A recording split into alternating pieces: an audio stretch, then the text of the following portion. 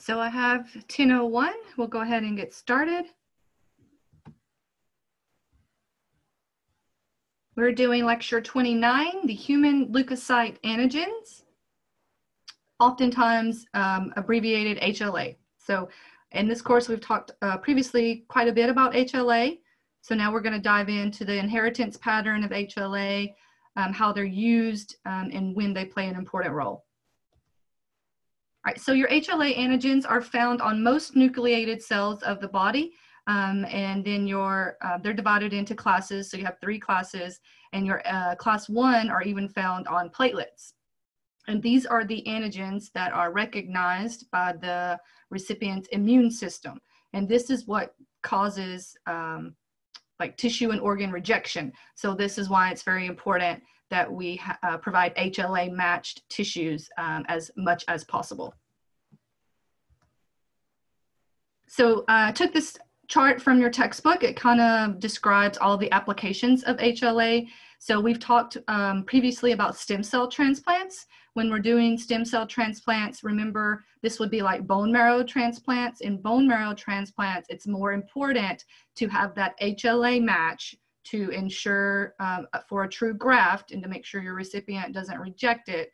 So HLA is more important than ABO in bone marrows. HLA is also important for solid organ transplants, platelet selection, and we've talked about if your patient receives platelet donor units and they are refractory, meaning that following that platelet transfusion, their platelet count does not increase, then that is refractory. So in that instance, it could indicate they have a platelet antibody, or it could be a HLA antibody, in which sense they would need HLA matched platelets.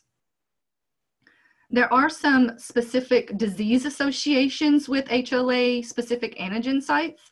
You guys have probably heard of the B27 HLA antigen site, which is associated with ankylosing spondylitis. I do have a disclaimer with that though. Just because maybe you have the B27 antigen does not mean that you have ankylosing spondylitis. These antigen sites are just shown to be associated with that condition. And then here's a DQ2, which is one of our class 2 antigens associated with celiac disease. And so as we get further into this HLA language, the B represents the specific loci, and then the number represents the specific antigen site. And so that will be a little bit clearer when we look at the chromosome in just a little bit. So your HLA antigens are encoded by the major histocompatibility complex. This is located on the P arm of your chromosome 6, the short arm. So MHC is very important in immunology. You guys have probably talked about this in your immunology course. It has a few different roles. It recognizes self from non-self, so plays a role in recognizing foreign, what's the right word? Foreign objects, whether that be viral, bacteria, and it's responsible for presenting these foreign peptides to the T lymphocytes. And then it also can launch the body's immune response to these foreign antigens. All right, so here's your HLA nomenclature that I was mentioning a little bit earlier. So there's actually 6 loci that are responsible for many of our immune responses, and it's divided into 3 classes. You have your class 1, who has loci A, B, and C. So the ankylosing spondylitis, the B27, is located at the B loci. Specific antigen site would be 27. So that's where the letters and the numbers come from. Class 2 is your DP, DQ, and DR loci sites. And then class 3 contains your complement proteins such as C4, factor B, C2, sorry, and tissue necrosis factor as well. And we're going to talk about each of these classes. All right, so your class 1 antigens are loci A, B, and C, again, found on most nucleated cells, even including platelets and your leukocytes. However, most nucleated cells, so that does not include the mature red cells. And again, these class 1 antigens are involved in distinguishing self from non-self.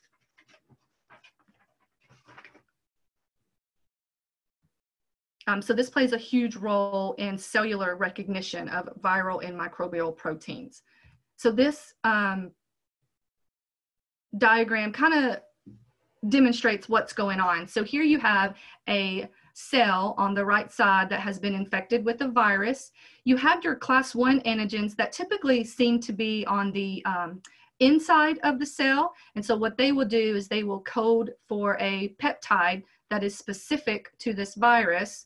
So your class 1 antigen is going to present the peptide to your CD8 T cells. And then what's going to happen is, see, here's your specific viral peptides by the class 1 antigens. Then your CD8 cell is going to launch an immune response in order to help destroy this cell.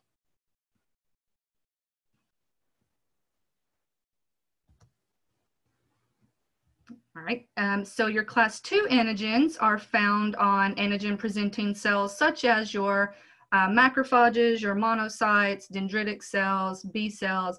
Class 2 antigens are not on platelets. So this plays a very huge role when you think about HLA matched platelets. We really only worry with matching class 1 antigens. So your A, B, and C loci matches for the platelets. And then in class 2 antigens, your D antigens again are DR, DQ, and DP. And in this schematic, notice that your antigen presenting cell, difference from the class 1 antigens is that these are more exogenous. So while your class 1 antigens typically are on the inside of the cell and then will be pushed out on exposure to a virus or bacteria, the class 2 are on the outside. And so your class 2 antigens will present that peptide to your CD4 T cells.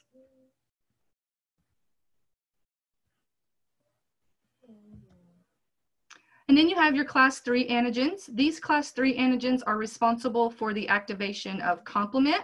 And you guys are well familiar with the complement cascade. So the class 3 antigens control the activation of C4-2, C4, C2, and then factor B. And so playing a part in your MHC complex, once the complement cascade has initiated and then your MHC is initiated with C9, it will puncture a hole in the cell, resulting in cell lysis. All right, so let's talk a little bit about how these HLA antigens are inherited. They're inherited as a haplotype, and so each chromosome, so all of the loci on that chromosome are inherited as a set. So you get one HLA set from each parent. Now think about these loci, they're very close together. So in instances, you could have some rare crossover types. So each person will have 2 haplotypes, one from mother, one from father. So this can actually be used in paternity testing. They are considered codominant, so both will be expressed. And then the haplotypes can be determined by testing, and we can actually look at familial studies for the genotypes. And so here's an example. Notice that here are your loci on each chromosome of the mother, all right? So on her 2 chromosomes, and then the father. Notice that in the inheritance pattern, all of these are inherited as a set, all right? And so here's your potential offspring HLA antigens being expressed. Notice that from the mom, the offspring could inherit the A2, B7, CW7, DR17, and DQ2. And then from the father could get this whole set, A1, B8, CW3, DR4 and DQ5. Another option would be the A2 chromosome HLA expression from mother, and then the A3 chromosome expression from the father. The thing you need to pay attention to here is that the whole HLA antigen is inherited as a set. So this whole loci is inherited.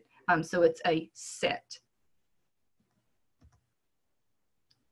With that being said, since each person inherits one intact chromosome from each parent, there's 4 different combinations possible. This is why any 2 siblings will have a 25% chance of being an exact HLA match. The more siblings you have, the more likelihood one of your siblings is a complete HLA match. So if you have 5 siblings, you have a 99% chance of an exact match between the 2 siblings. And siblings are actually better donors than parents because your siblings have more likelihood of inheriting the same pattern, whereas parents, you might have one chromosome 6 the same, but you will have the other one being different. And then how we test for these HLA antigens, there's 3 areas of testing. The microlymphocytotoxicity test can detect your A, B, and C. These are your class 1 antigens. The mixed lymphocyte culture detects your class 2 antigens, and then some molecular-based technology using PCR, which is what is most commonly used now in our laboratories. So the microlymphocytotoxicity test, you can either use patient serum if you're trying to identify HLA antibodies, or you can use patient cells if you're trying to identify HLA antigens. And so whichever patient sample you're using, you can incubate with, if you're using patient plasma, you will incubate it with a panel of known antigens, just like our IAT and our panel for red cell antigens. Or you can take patient cells and mix it with known antibodies for the detection of the antigen. And these uses microtiter plates. So if the patient has the component corresponding to the known panel, so let's say you're using patient plasma with known antigens on the cells, then the antibody antigen complex will occur. Then you're going to add complement. Once complement is added, it will damage the cell membrane, and then you can add a dye, and if the dye is allowed to enter the cell, that has mean that the antigen antibody complex has occurred. So they're either antigen positive or antigen negative. And so this kind of just breaks it down. You have isolated lymphocytes, all right? So this would be your patient cells. You have your antibody in the microtiter well. You're going to add complement and dye. If the patient cells have the antigen and the antibody binds to that antigen on the cells, then complement is added. Complement will activate and puncture holes in that cell, and the dye will be taken up by that cell. That means that either the antigen was there or the antibody was there, depending on what you were testing for.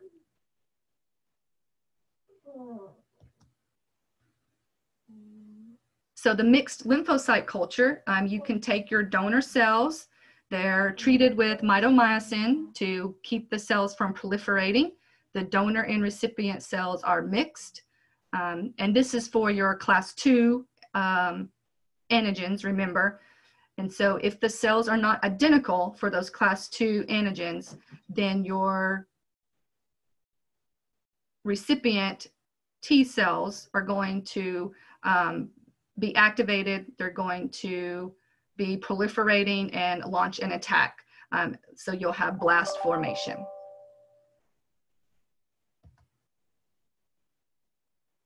And then, like I mentioned, molecular-based using PCR is the most used detection, and it uses DNA. This is what the HLA lab at UAMS does now, best for finding HLA-matched bone marrow donors for transplants.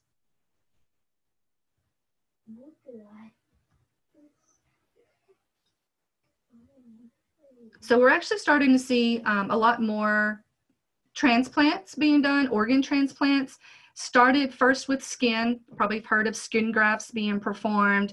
Then it moved on to kidney transplants. And now pretty much they can transplant any type of organ, whether that be from lung, heart, pancreas, liver, and of course, bone marrow.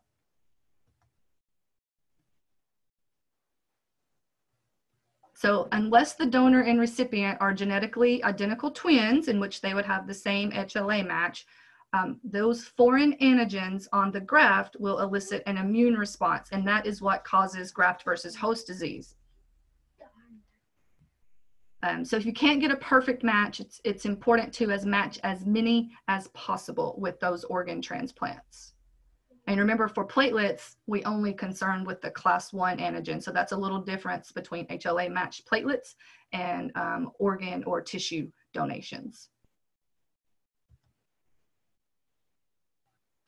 And so depending on the type of organ, some need a better match than others. So for liver, lung, heart, and pancreas, they do not require such a strong HLA match. Rather, ABO is more important there, and definitely want to use, you can use immunosuppressive drugs to prevent graft versus host as well, to keep the recipient from launching an immune response against the donor organ or tissue. Notice in your kidney and bone marrow, HLA is more important than ABO, all right? So we definitely want to try to match as many HLA antigen sites for kidney and bone marrow. The closer of an HLA match we can get, then the more successful that graft will be, the more successful that transplant will be. And it's shown the more closer the match, the 80 to 90% survival rate of that HLA, 47 survival rate if that HLA match is not achieved.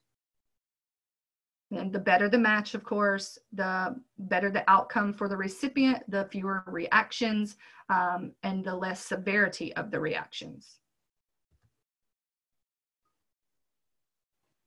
So graft versus host, all right, so the rejection can be minimized by HLA matching. We can give steroids or other immunosuppressant drugs to help prevent the immune response against the donor recipient. And if you're doing a solid organ, such as your liver, pancreas, heart, remember ABO is more important in those situations, followed by your class 2 HLA-DR, followed by your class 1B and class 1A. But remember, for platelets, we only try to get as close of a match for the class 1 antigens, so which would be for platelets, your A and your B.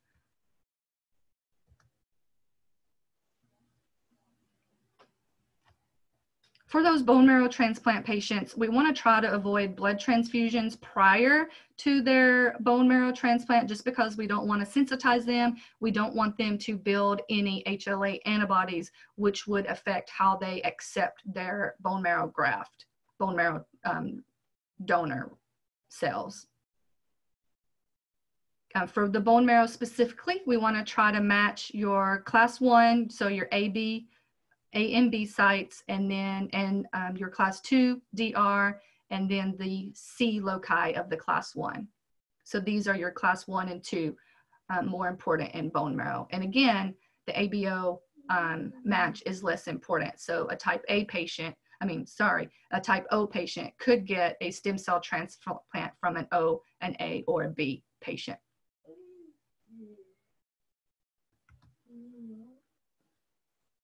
And like we mentioned earlier about ankylosing spondylitis, that B27 antigen is associated with ankylosing spondylitis. You guys, if you haven't heard of that HLA antigen site being associated with ankylosing spondylitis before, make sure you know that. That is a really good board of certification question. So like I mentioned at the beginning of this presentation, B27 is associated with ankylosing spondylitis, and while 96% of people with the B27 antigen have ankylosing spondylitis, that is not diagnostic of ankylosing spondylitis. It is just shown to be correlated with ankylosing spondylitis. So there's a disease correlation there, not diagnostic. And if you guys aren't familiar with ankylosing spondylitis, it is a rheumatoid arthritis that breaks down your spine. It could be very painful. Patients oftentimes experience limited mobility.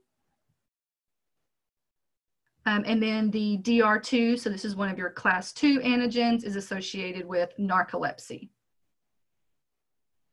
So here's just a breakdown of some specific HLA antigens that are associated. Again, the key word there is associated. It's, again, not diagnostic with certain disease.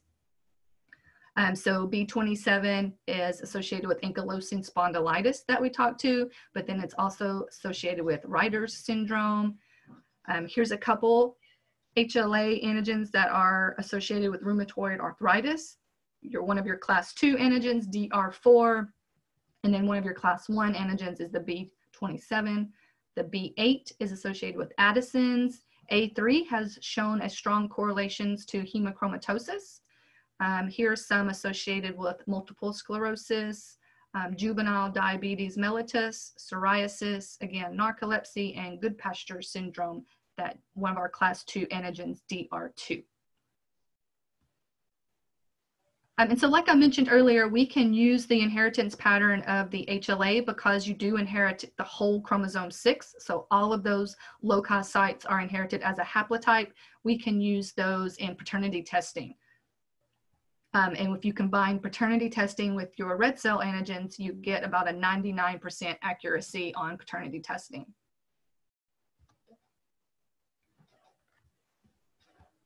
All right, so throughout this course, we've talked about platelet transfusion and providing HLA matched platelets for our patients. Sometimes if your patient becomes refractory, meaning that that platelet transfusion does them no good, HLA matched platelets could be warranted for that patient, or if they have a specific platelet antibody. So the more platelet transfusions a patient receives, the increased potential they are to build the antibody. So if they do develop that specific platelet antibody or that HLA antibody, by giving them HLA matched platelets, then we can improve the success of that transfusion. And it's just like red cells. The HLA system is just like red cells. So in order to build the antibody, you have to have previous exposure. So the HLA antigens are very similar to the red cell antigens in that aspect, but the HLA antigens are not found on mature red cells.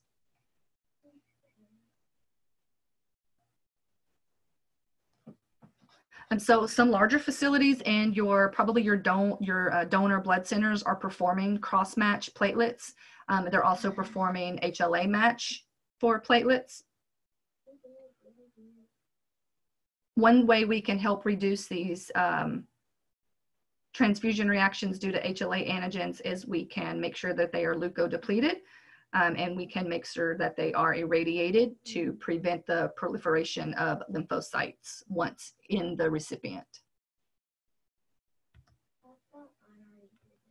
Now, we've talked about graft versus host disease before. A huge concern with patients that receive transplants, whether that be a bone marrow, liver transplant, or heart transplant. What's going to happen is your lymphocytes in the donor are going to multiply and they will attack that donor tissue that was transfused. Symptoms of graft versus host include fever, rash, liver failure, diarrhea, infection, hypoplasia of the bone marrow, which ultimately leads to pancytopenia. This is a fatal condition, and like I've told you guys before, it's easier to prevent graft versus host than it is to treat it.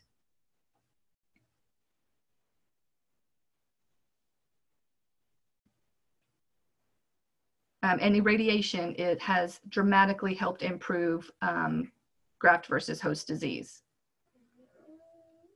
So it's shown that irradiation between 1,500 to 5,000 rads will render 95% of those mature T lymphocytes incapable of replicating, meaning that they are unable to launch that immune response in the host.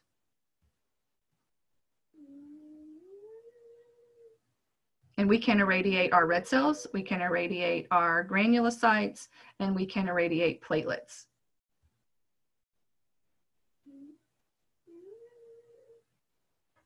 All right, so the remainder of this lecture talks about the process of platelet cross-matching. Platelet refractoriness, we've talked about this before, being unresponsive to receiving platelet transfusions, meaning that your platelet count does not increase.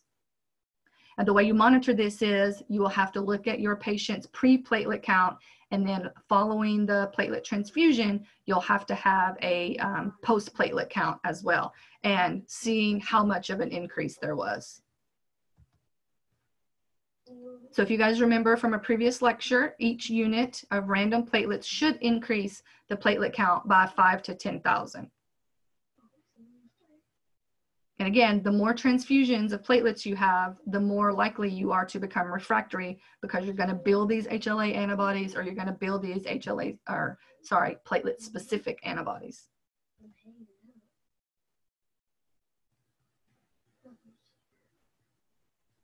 There's some other reasons why patients might become refractory. Some non-immune reasons might include the patient has DIC, where the platelets are being rapidly consumed in the microclots. Maybe the patient has splenomegaly, bleeding or bruising. Maybe it was a product problem. Maybe it was the wrong ABO type, where the donor platelets were destroyed by the recipient's RES system. Maybe that platelet count was too low in that specific product. And that would happen maybe that if that product was near at the expiration date. And then some immune responses, which we can help prevent, alloimmunization to either class 1 antigens or alloimmunization to the platelet-specific antigens like we've talked about. And that is where platelet cross-matches come into play. HLA-matched platelets can help address this refractoriness. One of the issues that we talked about in the previous slide was refractoriness due to ABO compatible units. In blood bank, we typically are not as specific about giving ABO specific units. So like a patient might receive a unit from a B donor. So if your patient is refractory, you can try to give ABO specific compatible units and see if that makes a difference. Try to use fresher platelets. And then, of course, we could provide HLA matched platelets to honor the patient's HLA antibody, so that antibody would not attack the platelets. There are some challenges in finding HLA matched platelets. It's very difficult to find a HLA perfect match in an unrelated donor. Sometimes even if you do find a low HLA match, there's only there's still possibility for failure there. Most of your donor centers will have a huge pool of HLA genotypes on your patients, on their donors to choose from. So if you provide your HLA antigen typing for your patient, and then the donor center is able to match as many of those HLA antigen sites as possible for the class 1, remember, because we're talking about platelets.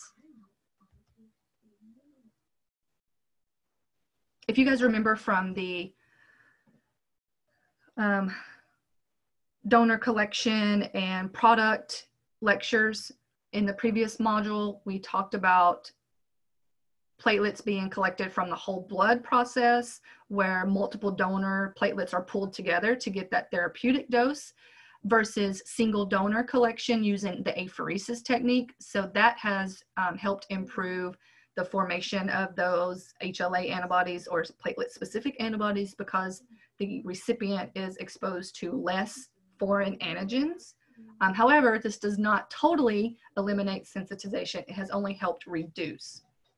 And then again, leukodepleting is a good practice preventing the HLA antibodies.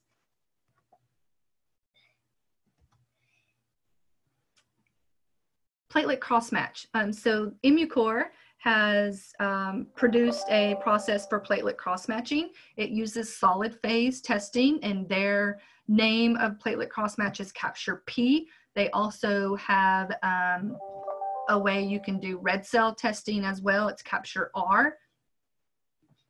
And so it has become the process of choice, Capture P, for platelet cross-matching. And so what you can do is you can take patient plasma where these HLA antibodies, platelet antibodies are circulating, and you can mix it with your inventory of platelets and find one that is compatible. This really helps in the predictive value of this transfusion being successful, 97% by providing platelet, cross-match platelets. All right, so the Capture P uses these micro wells shown here in the image. Each well, each strip has 8 wells, and then the wells have a platelet binding agent attached on the inside of the well. And so how that works is, so here's an example. This would be your well, and here's your platelet binding agent. It's bound to the walls of that well already by the manufacturer, so it is provided that way to you. And then so what you're going to do is you're going to add your donor platelets, or if you're testing platelets, your patient platelets, to the wells.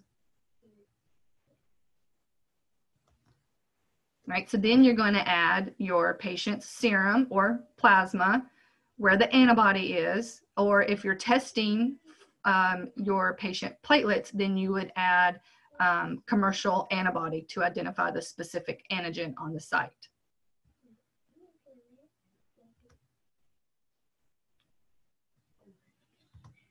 If the antigen antibody complex has occurred, that antibody will bind to those platelets that have been added. And then you're going to add indicator cells. The indicator cells are red blood cells that are attached with anti-IgG. And what's going to happen is those indicator cells are going to bind to the anti-IgG that is bound to the cells. And so what you're going to get is you're going to have this agglutination occurring throughout the well. So what that's going to create, this is kind of opposite of your ABO testing.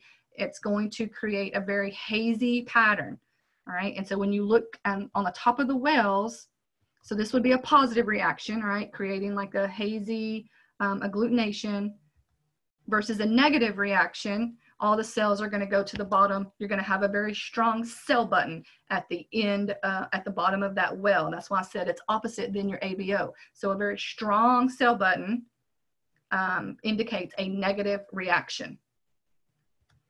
And so just to give you an example of what that looks like. So notice these where the indicator cells have gone all the way to the bottom. So this cell, this well here, and this well, and this well, those are all negative reactions. And so remember, the antibody has attached to the cells that are coating the wells, and so we get agglutination, we get this hazy pattern throughout at the bottom of the well. So these are a positive reaction here, here, here, here, and here. So this is, think about this, opposite of when you interpret ABO reactions. Sorry about that. When you interpret ABO reactions using tube. All right, so solid cell button at the bottom indicates a negative reaction. The hazy pattern indicates a positive reaction.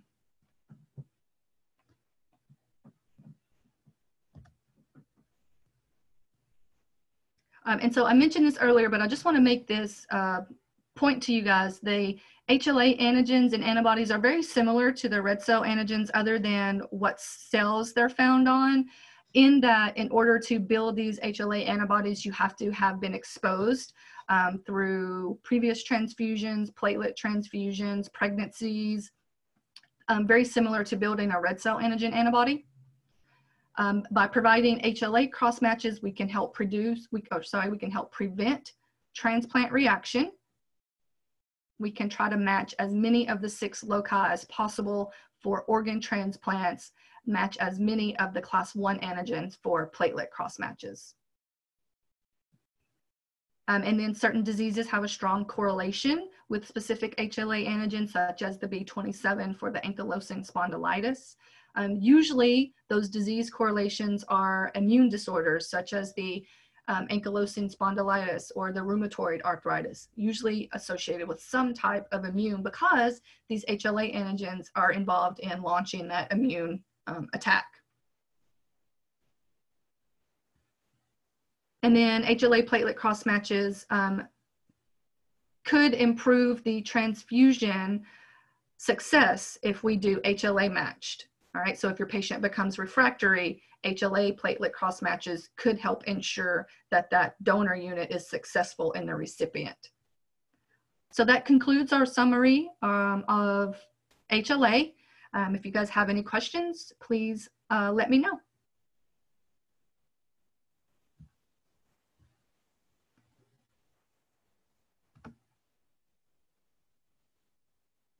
So I did send out an email, but just so you guys are aware, I have new student interviews today. So while the schedule does say that we're going from 10 to 10, right? Yeah, 10 to noon, I'm only going to do the lecture 29 today.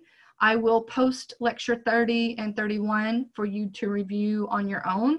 That will keep us in line and on schedule. And then we will resume with lecture 32 on Monday, March 30th. You guys stay up to date on your email as to whether or not we have face-to-face classes on the 30th, given the public health concern that's going on right now. So just stay up to date on your email on whether we meet on Monday the 30th. I hope you all enjoy your spring break, and please email me if there are any questions or concerns.